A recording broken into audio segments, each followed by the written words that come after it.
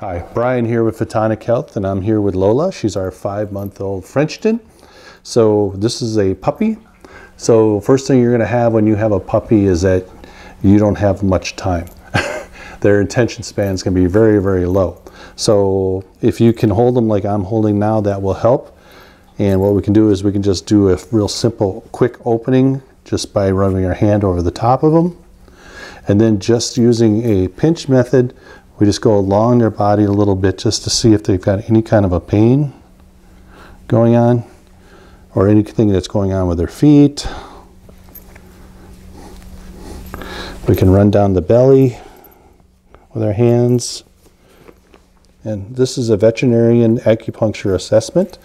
So we're just checking each of these areas. And poor girl, you're such a sweetie. Yeah, yeah. And just make sure you don't feel any kind of swelling. And then now I'm just going to quickly check and see how her mobility is to each side. It's like a rubber band. It's pretty simple. So there's no hurt areas. If we did find something, what I would do is I would just start with a light on low, offer it to her to look at, and then just maybe on the back of the head, we're just going to do some opening points for her. And when the light starts working, we'd be looking for some lick and chew. And they won't last very long. Backway is a really good one to get on them.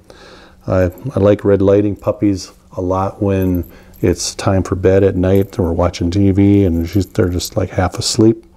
The other thing that's really, really good on puppies and dogs to do is just put a little light right on the bottom of the paws.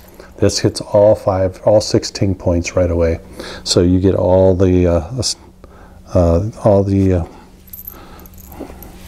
meridian points of the dog being done right away. So you do both front paws. Another good point to hit is right at the umbilicus of the bottom for the stomach.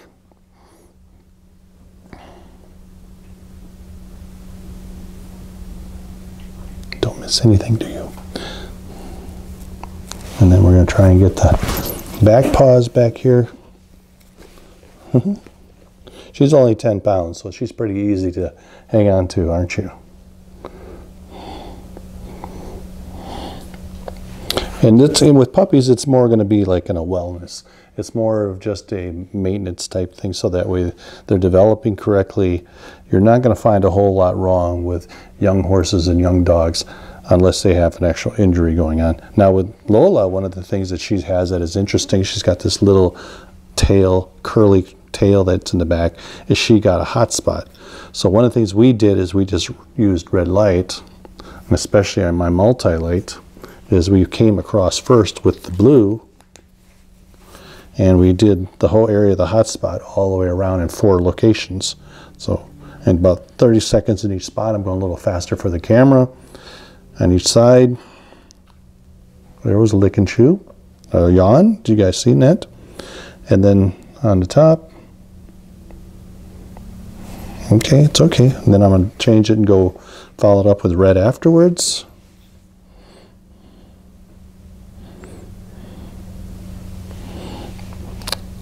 All the way around there as well. And I would do this about 2 to 3 times a day for a couple days till it starts to all heal up. And then when we're done, I'm going to give her a little bit of green right between the eyes.